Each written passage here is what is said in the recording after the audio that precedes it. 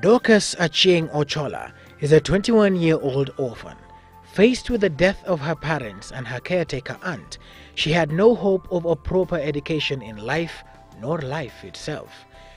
Taken up by a good Samaritan, Mama Damaris Awondo, still Dorcas has to ward off, among other challenges, early marriage advances, homelessness, physical and emotional anguish, and abject poverty. After that, I got some challenges, like some were promising me to educate me only if I married them. Some were not willing, so I just decided, but I never lose hope in life. SOWO and Mama Sarah Obama have managed to give her accommodation, hope, and even paid for her entire secondary school education at Nyamonye Girls High School.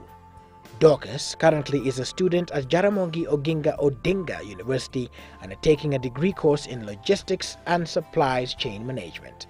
Mama Sarah Obama and SOWO have replicated Dorcas' story to many girls in the Nyadi area of Siaya County.